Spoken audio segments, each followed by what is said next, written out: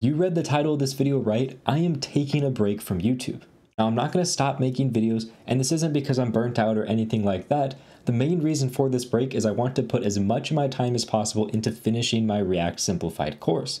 And the main reason I'm going and putting so much effort into that React course is because I actually have a rather big opportunity coming up related to that course, and I need to get it finished rather quickly for this opportunity to work out. And it's going to be something I'll be sharing more information with you about the end of fall, beginning of winter time period when it's going to happen. But that is one big thing that I'm going to be working on. So instead of focusing all my time on YouTube and a little bit of time on the course, I'm going to be flopping it where I have more time focused on the course and less on YouTube.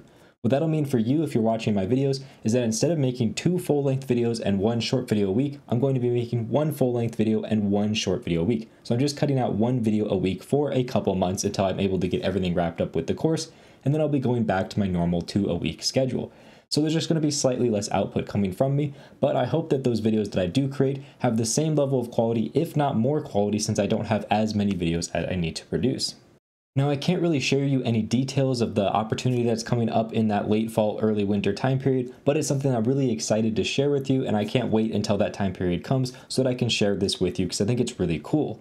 On top of that, I'm going to be working on adding some other changes to my existing courses. I haven't made too many updates to them over the years, and there's some things that I've been wanting to add or change to those courses, so I'm going to be making changes and additions to those courses as well. For example, updating some of the videos that I think just aren't up to the quality level that I want them to be, and adding some new content. For example, in my JavaScript course, I'm planning on adding an entire mini course on TypeScript into there that's going to cover all the basics of TypeScript that you need to know. So I want to throw that into that course as well, which is going to be a fairly large undertaking, which again is why I'm trying to focus more time on courses and less on YouTube so I can get all of that finished up and make it as good as I possibly can.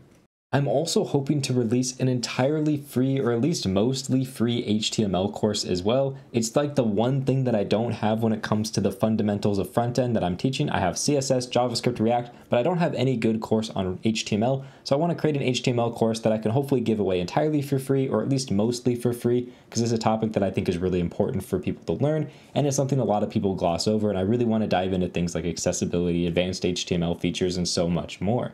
So all of that is a lot of work, and I want to try to get that done as quickly as I can, because I don't want to be down to 1 video a week for an extreme amount of time. I want to try to get this done within like 2-3-ish months and then go back to doing 2 videos a week. Even if I'm not done with all of the coursework by then, it'll hopefully give me enough of a jump start that I'm able to actually finish up the rest of the coursework while still doing 2 YouTube videos a week plus the additional short.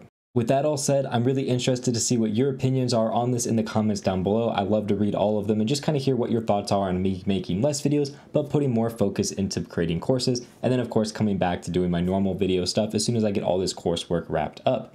With that said, thank you very much for watching and have a good day.